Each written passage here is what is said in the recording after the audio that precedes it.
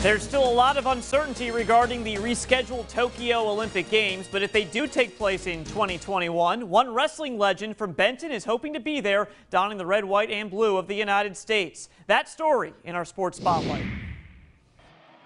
In 2018, Zain Retherford graduated from Penn State, having won 3 straight individual national championships. On Wednesday, the Benton native was busy at Ride Out Wrestling near Montoursville, passing his knowledge down to the next generation. One of my favorite things to do is compete, but I also love teaching technique, and to see all these kids, excited about being here. I've taught a few camps recently, and that's been the case at every place I've been in Pennsylvania.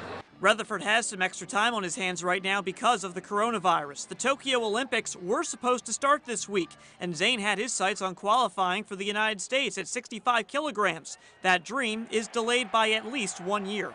1 week away from competing in the Olympic trials, and it got canceled. And so realizing that I can be ready and prepared, but things are always out of our control, and that's my focus going forward. I'm going to do the things that I can to prepare and be ready. One of those things is to teach, and those learning from Retherford are gaining a wealth of wrestling knowledge. It's a great opportunity to be here and learn from one of the best that's ever come out of District 4 and just be able to work out and get better. Just one thing to get better at is all I'm looking for. When will we see Zain wrestle again? That's still unknown, but you can bet he will be prepared when the time comes. This has allowed me to take a step back, get better, improve my wrestling.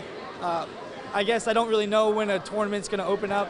We're looking at maybe the fall in the United States. My focus is on just getting better at wrestling, and then when the tournaments open up, I'll be ready.